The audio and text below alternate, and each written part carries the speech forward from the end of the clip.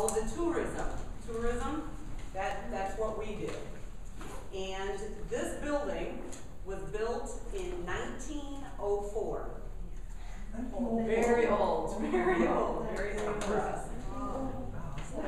And it used to be a building where they made grave markers, you know, where you put on at a cemetery, the stone that is a grave marker. That was this building. And it was purchased by an architect who restored the entire building and moved his business here. And that happened in 1996.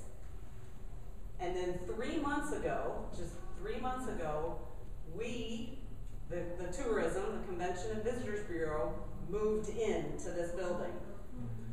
This is our conference room, and where you walked in will be a brand new welcome center, like a visitor center.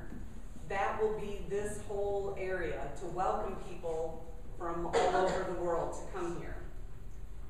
We are very excited that we are home to the largest international population for a public university.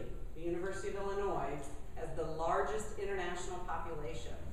As you can see, we have a lot of students from Chicago. Everybody knows Chicago, right? So a lot of students from here. We've had students who tell us where they're from all over the United States and from all over the world. And I would like, would you? Yeah. And will you put from where you guys, where you're from?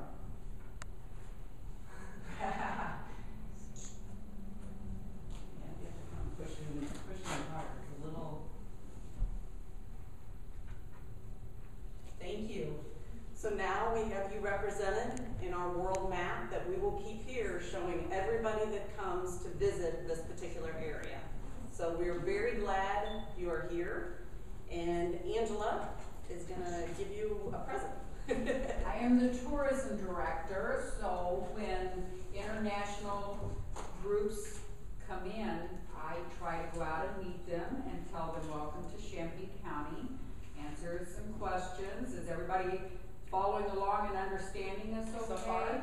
Yeah. Good? A little Understanding? It's very hard for me to talk slow. I'm a very fast talker. So I'm really trying hard. But welcome to Champaign